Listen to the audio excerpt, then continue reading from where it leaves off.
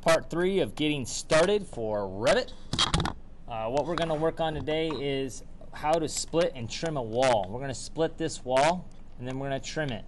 So if I want to split it first, I got to click the wall, highlight it, and then these tools pop up here.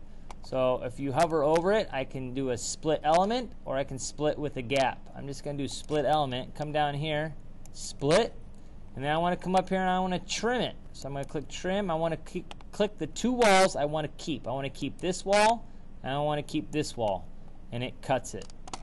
So if I click this wall and this wall, it cuts this end off. So that's how the trim feature works. So now I have the walls drawn in. I'm going to come back in and draw the next wall. I need to draw another wall in here. So I got to go back to the architectural tab, click wall.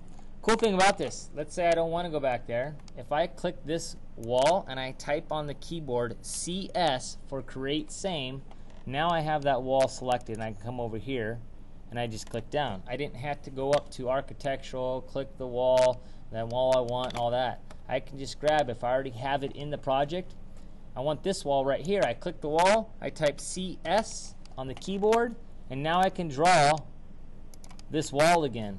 That goes for anything in this project. If there's a toilet and I want the same toilet in a different bathroom, I click the toilet and I type CS for create same, and I have that toilet and I can drop it into another bathroom.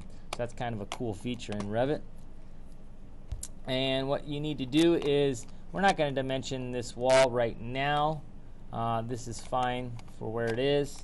But we're going to go in and start putting doors in. So we're going to click the door tab up here. And an exterior door is 3 feet wide. So we need a door that's at least 3 feet for the exterior. You can do the 80 inches or the 84. We'll do the 80-inch door. And when you do the door, exterior doors do swing in, and you can place it anywhere on this wall right here. The reason why I want it swinging into this wall right here is because when you open the door, you want to be able to see all this space here. If I happen to have the door the other way, if I click on the door, let's say the door is like that, I open the door, my view is blocked over here, and I'm looking at this wall right here. So it's just kind of it's better for layout to have the door swing in and up against a wall if there is a wall there. If it's in the middle, it doesn't really matter. It's your preference.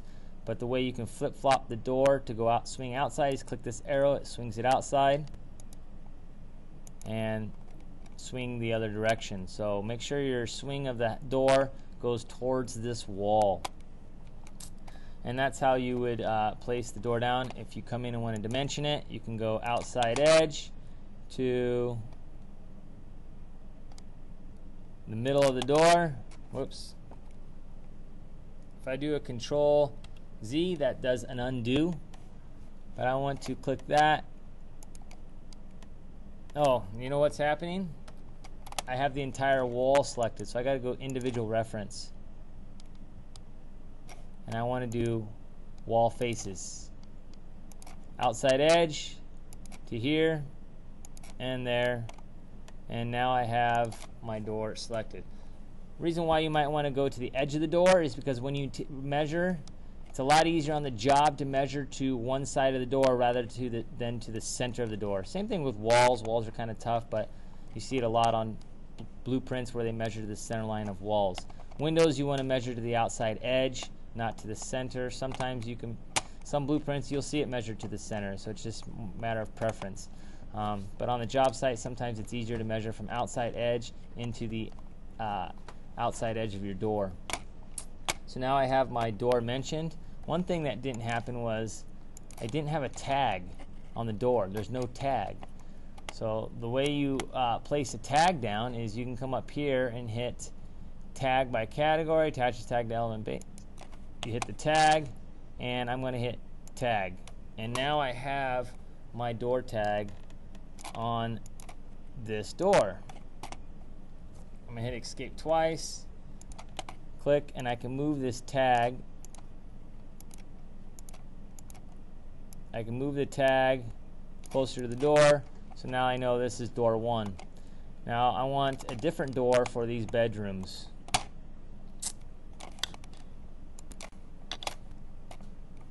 So we're going to go in and place doors in the rest of the house.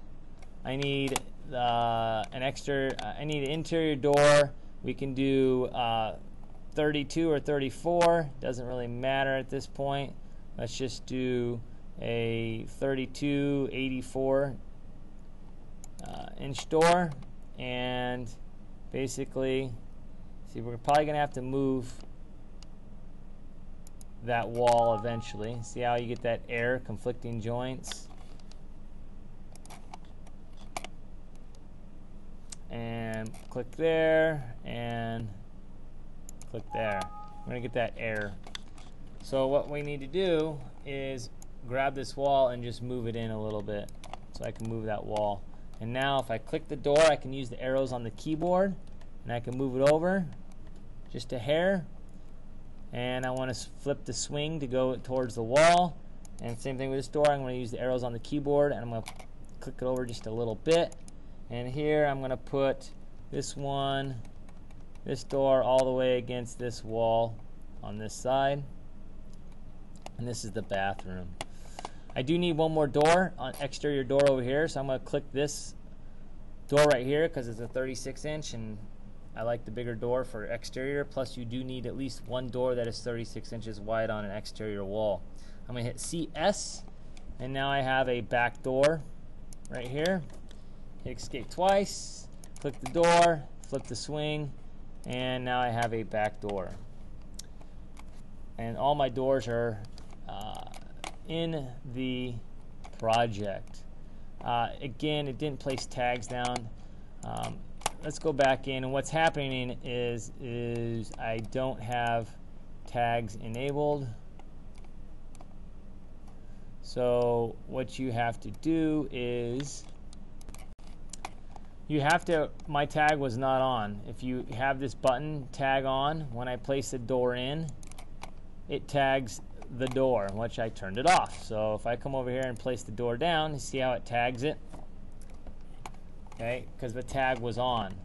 Well, when I placed these in, the tag was not turned on. So what I need to do is come in and click this, and I'm going to hit tag category, and you can see tag that door, tag, tag, and tag. And the number it gave it was the order I put it in. Whoops. So I didn't tag this door. There we go. Tag. So I can go in and I can move these, but it's a lot easier if you have that tag already on when you place the doors in.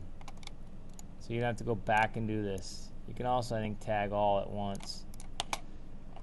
Now here's your doors are all tagged, ready to go. You need to go in and put windows in. So what we need to do is go to Window tab, and you're going to pick a fixed window is a window that has it will not slide. It won't open up. So technically those windows are not good for residential as far as bedrooms. Those are not legal for a bedroom or for an area where you would need to get out.